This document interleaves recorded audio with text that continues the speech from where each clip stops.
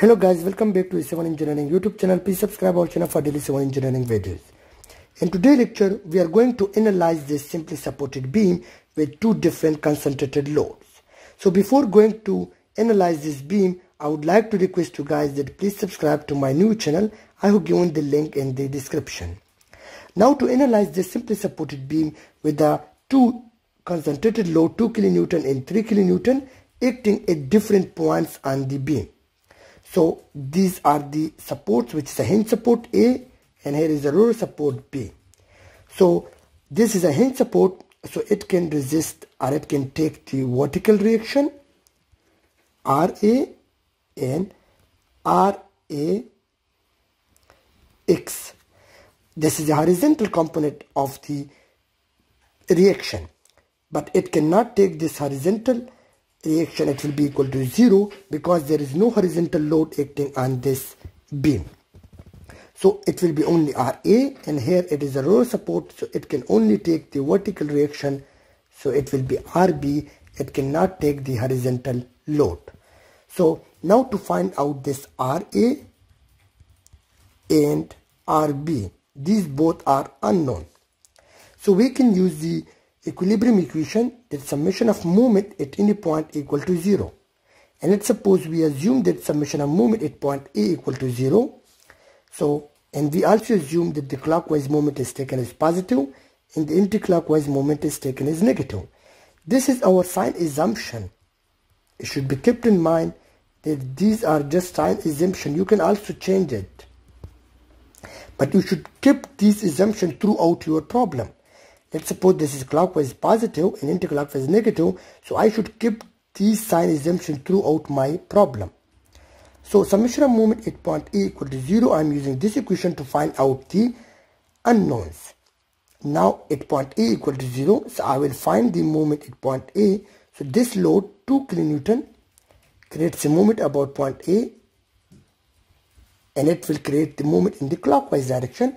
So it will be positive because clockwise moment is taken as positive.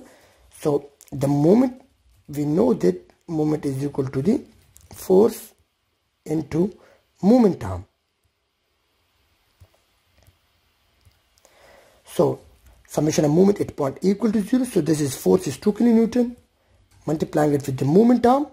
So momentum is the distance from this point up to the point where you want to find out the moment. So it is 4 meters. So this is R. So R is here 4 meters. Again, this load also creates a moment about point A, and it is also in the clockwise direction. So it is again positive, plus 3 into momentum. Momentum is the distance from this point up to this point A. So this is 4 plus 4. So total is 8.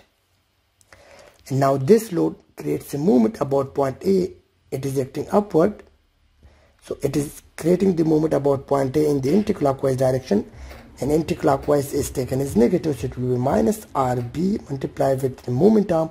Momentum is this point distance from point B up to A, which is 4 meters plus 4 meters plus 4 meters, which is 12 meters.